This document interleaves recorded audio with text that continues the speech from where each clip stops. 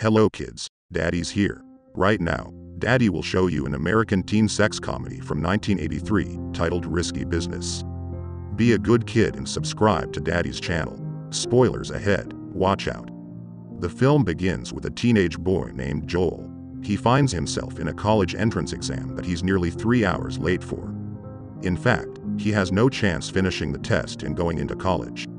Over a poker game, Joel's friends laugh at his story of seduction over the neighbor's babysitter. Joel admits the truth about her to his friends if he hadn't courage to do sex with her.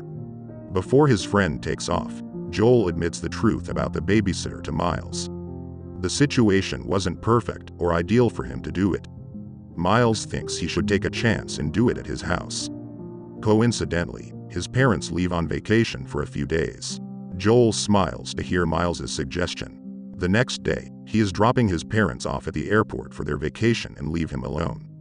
He starts his day without his parents beside him by drinking alcohol and enjoy the foods, and he plays music on his father's bass and dance to the beat of old-time rock and roll by Bob Seger. Attending a future Enterprisers lecture, Joel and Barry have a task to make money from workshop.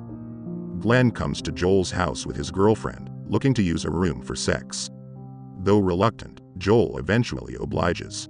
At night, Joel and Barry take out the Porsche. They're impressing the girls and enjoying the racing. The following day, Miles calls a prostitute named Jackie on Joel's behalf.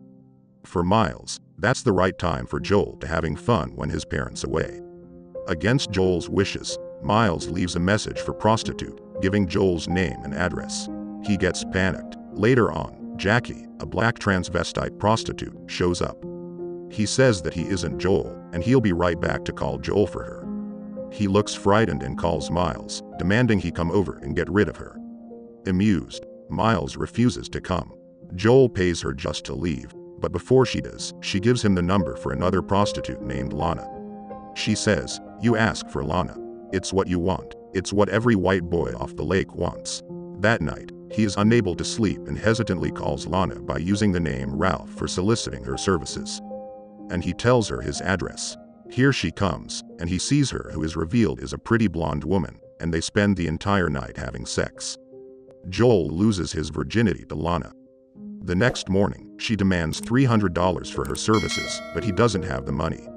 Meanwhile, she looks unhappy to hear that. He goes to the bank to take the cash of his parents' money. When he returns, Lana is gone, along with his mother's expensive Steuben glass egg. Following a tip from Jackie, Joel and Miles find Lana at the Drake Hotel where she usually does her service. She sees him and knows if he looks for her. At the same time, Joel hasn't a gulp to approach her. Outside, Lana approaches Joel, asking for a ride. In the car, she begs him to drive away, but he wants to talk about the Steuben egg. Guido, Lana's pimp, approaches the car, demanding her to get out. When he pulls a gun, Joel speeds away. Guido chases after them.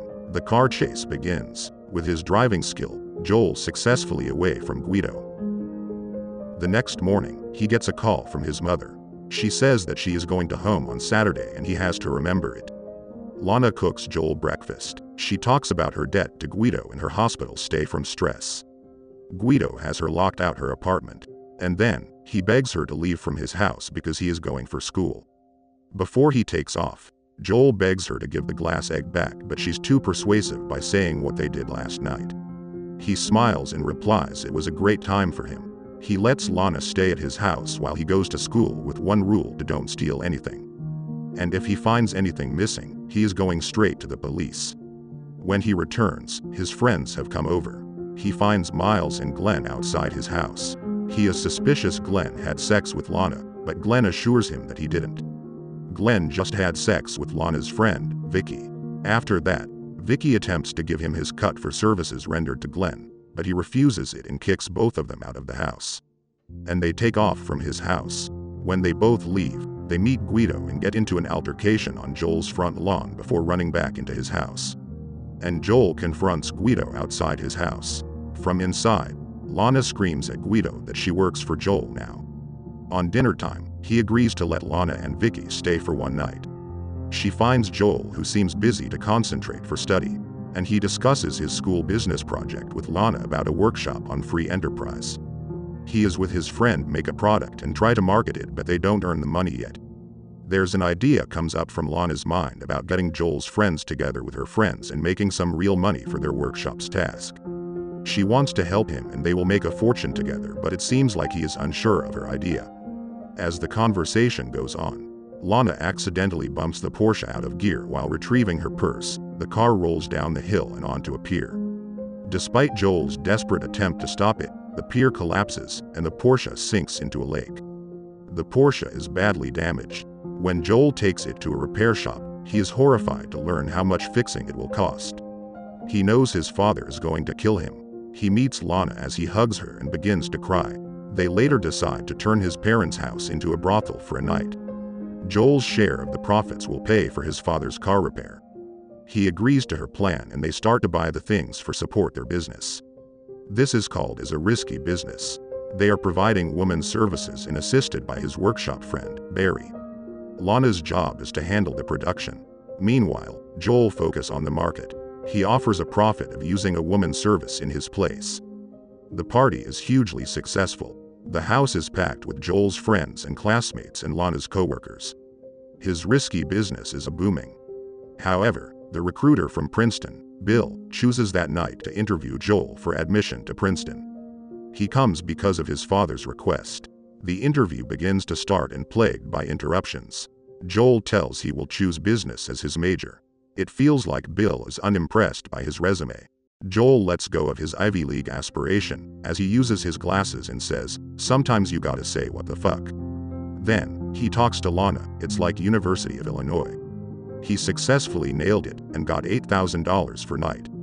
After the party, Joel and Lana go by the train. She instructs him to be patient and wait for the train to empty so they can make love. And then, when the train is empty, they both begin to start. With his money, he easily pays for the repair and then, he picks up the Porsche. After picking up the Porsche, Joel finds his home robbed, empty of furniture. When he tries to call Lana, Guido answers that he tells Joel that he will let him buy back his furniture. He begs him to give it back all the furniture because his parents are on the way home. He negotiates with Guido and he pays all of them with his own money. He also gives him back his mother's Steuben glass egg. Joel and Barry rush to put everything back into the house. His parents come home and find everything in place. Unfortunately, his mother finds a crack in her glass egg. Joel is scolded, forced to pay for a new egg. She feels disappointed of him and thinks he should pay it back what he did. Later, Joel's father congratulates him. The interviewer was very impressed and he will be accepted into Princeton. He feels so proud of him. Joel and Lana walk through a park at night for dating. They speculate about their future. She tells him that she wants to keep on seeing him. In the end, with all the risk he took, he finally got it. That's all for today, kids. Help Daddy by like and subscribe. See you on the next videos.